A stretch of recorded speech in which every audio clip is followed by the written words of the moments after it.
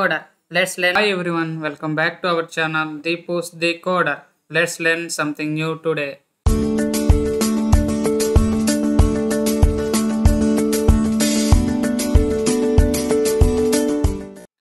Today we are going to learn about AutoMapper in C Sharp. Let's see why we need to use AutoMapper in our project. If you want to copy the data from one object to another object or DTOs to model, if you follow the traditional methodology, it's very time consuming and very complex to convert data from one object to another object. AutoMapper to fix all these problems with a few lines of code. So this is the reason we need to use AutoMapper in our project. Now I will practically show you how much complexity if you follow the traditional methodology for converting one object to another object or DTOs to model. Here I am created one console application and I have created two classes. One is profile class, another one is profile DTO class. Each class I have declared four properties. Now I will show you way of converting one object to another object with the help of traditional methodology, and I will explain what are the drawbacks in that methodology. Initially, I am assigning the data to my profile class, and in the below line of code is converting the profile object to profile DTO object in traditional methodology.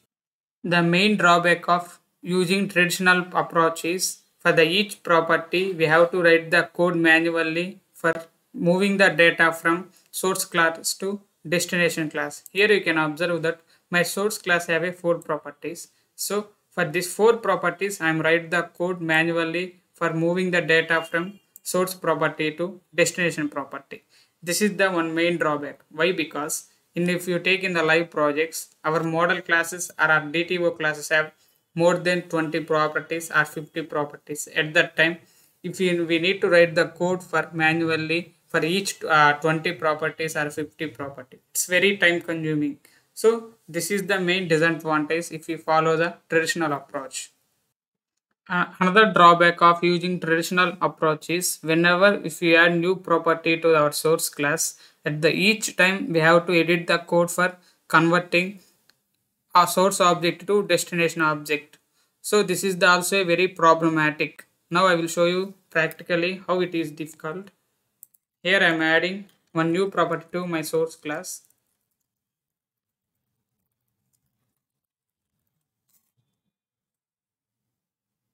I am adding same property in my destination class.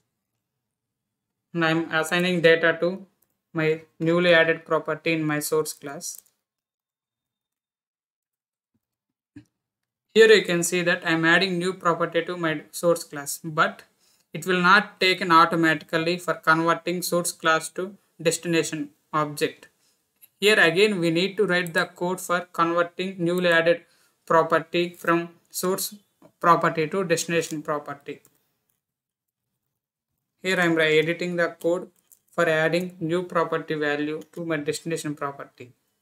So like this manner, for each time whenever we added new property to our source object, again we need to write or edit the code for converting that new property value to our destination property value. So this is also a very problematic for developers.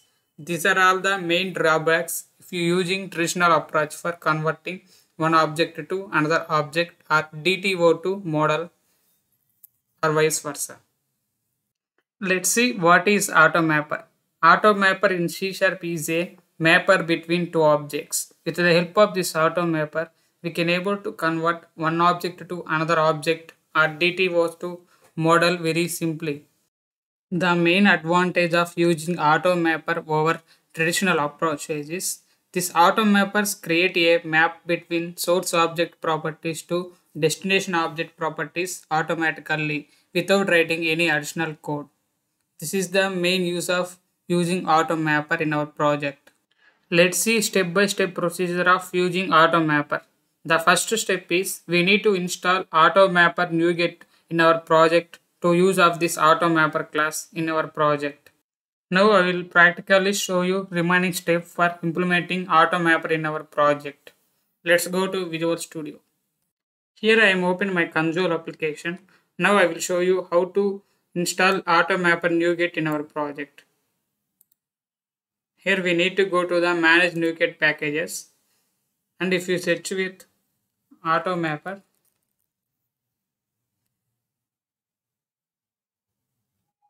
you can able to find out the AutoMapper NuGet. We need to install this NuGet in our project for using AutoMapper in our project. After installing AutoMapper in our project, the second step is we need to configure our AutoMapper for converting one object to another object. Now I will show you the code for creating the configuration for the AutoMapper.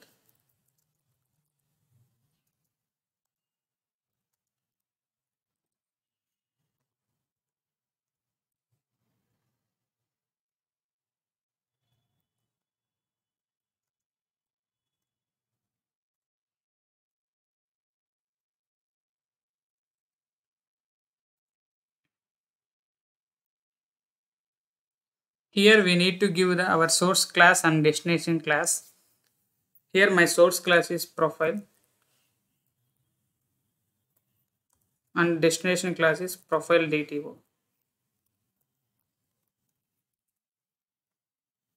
So like this manner, we have to configure our AutoMapper for converting one object to another object. And here you can see that in create map, here we need to give our two objects names. Here my source object is profile, so that's why I'm giving profile here, and my destination object is profile DTO. So I'm giving the second one is profile DTO. So in this manner, here I'm converting profile object to profile DTO object. Third step is we need to create the instance for the mapper class, and we need to pass this mapper configuration as a parameter to that mapper class. Now I will write the code for creating instance for the mapper class, and I am passing mapper configuration as a parameter. Final step is we need to write the code for creating the mapper between source object to destination object. Now I will show the code for that. For dot map, here we need to give our destination object name. Here our destination object is profile DTO, and we need to pass our source object name. Here our source object is profile.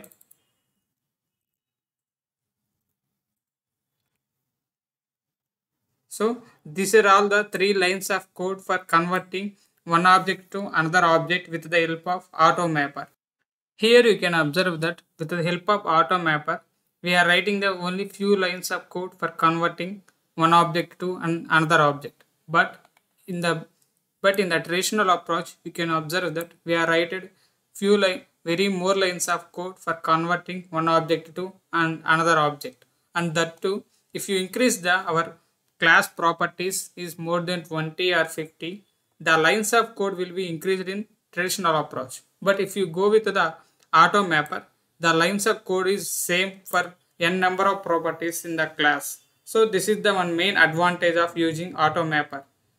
Another advantage of using AutoMapper is in future if you add any new properties to your classes, no need of editing existing code. It will automatically work for the newly added properties for converting one object to another object. But in the traditional approach, we have to edit the code for newly added properties. This is the another main advantage of using AutoMapper class. Thank you for watching our videos. Please like, share and subscribe my channel Deepu's Decoder.